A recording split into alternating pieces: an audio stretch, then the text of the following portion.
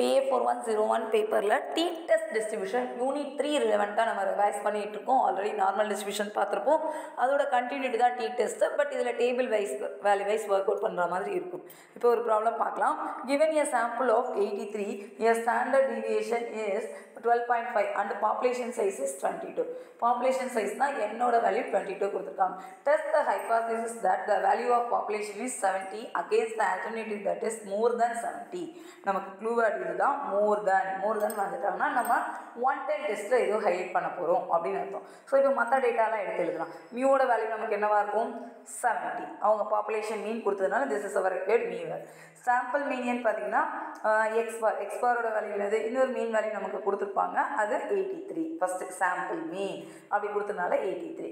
And standard deviation பார்த்தீங்கன்னா 12.5 code பண்ணியிருக்காங்க. Alpha அவங்க கொடுத்துருக்காங்க, அதனால் அதே டேட்டா தான் எடுக்கணும். அப்படி இல்லைன்னா அசம்ஷனில் நம்ம 5% எடுத்துக்கலாம். என்னோட வேல்யூ 22 கோட் பண்ணிக்கலாம். இப்போ 6 ஹெட்டிங்கில் ஃபில் பண்ணணும். நல் hypothesis H0 from mu equivalent to 70. Alternative hypothesis H1 from mu greater than 70. So அவங்க மோர் தென் கொடுத்தனால நம்மளும் கிரேட்டர் தென் எடுக்கிறோம். இது வந்து நமக்கு 110 டெஸ்ட்டில் ரைட் டெல் டெஸ்ட்டுக்கு நமக்கு பாசிபிலிட்டி. லெவல் ஆஃப் சிக்னிஃபிகன்ஸ் பார்த்தீங்கன்னா அவங்க 2.5 கொடுத்துருக்காங்க. ஸோ அதை அப்படியே எடுத்துக்கலாம். டிஎஃப்ங்கிறது n-1. ஸோ n-1னா என்னோட வேல்யூ 22, 22 - 1 21. இந்த 21க்கு நம்ம ttest டிஸ்ட்ரிபியூஷன் டேபிளில் 1 டைம் டெஸ்ட்டாக இருந்ததுன்னா டேரெக்டாக எடுத்துக்கலாம். ஸோ 2.5% 0.025ல் நீங்கள் டேபிள் வேல்யூ எடுத்தீங்கன்னா நமக்கு வர ஆன்சர் 2.08.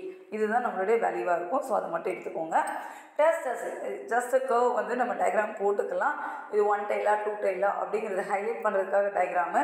இந்த வேல்யூ ttest டிஸ்ட்ரிபியூஷன் டேபிள்லேருந்து நம்ம எடுப்போம். 21க்கு 0.025 எடுக்கிற மாதிரி t = x - mu by s by square root of n-1. Work out பண்ணுங்கள். சிம்ப்ளிஃபை பண்ணிங்கன்னா உங்களுக்கு வர்ற ஆன்சர் 4.77. Table value 2.08. கன்க்ளூஷன் இது ரெண்டையும் மேட்ச் பண்ணுங்கள். ஸோ இப்போ நமக்கு வந்திருக்கிற வேல்யூ 2.08.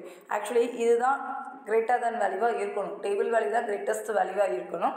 பட் இந்த ப்ராப்ளத்தில் நமக்கு 4.77 தான் கிரேட்டஸ்ட் வேல்யூவாக இருக்குது. So we reject H0. அவ்வளோதான். 1 டைம் டெஸ்ட்டாக இருந்ததுன்னா நம்மளுடைய வேல்யூவில் டேபிள் வேல்யூ தான் கிரேட்டஸ்ட்டாக இருக்கணும். பட் இங்கே அப்படி இல்லைங்கிறப்ப நம்ம ரிஜெக்ட்னு போட்டுக்கலாம். இவ்வளோ தான் ttest டிஸ்ட்ரிபியூஷன் ப்ராப்ளம். ஸோ நல் hypothesis, alternative hypothesis, level of significance, table value, test statistics, conclusion. இந்த ப்ராசஸில் எந்த ப்ராப்ளம் கொடுத்தாலும் நீங்கள் ஒர்க் அவுட் பண்ணுங்கள்.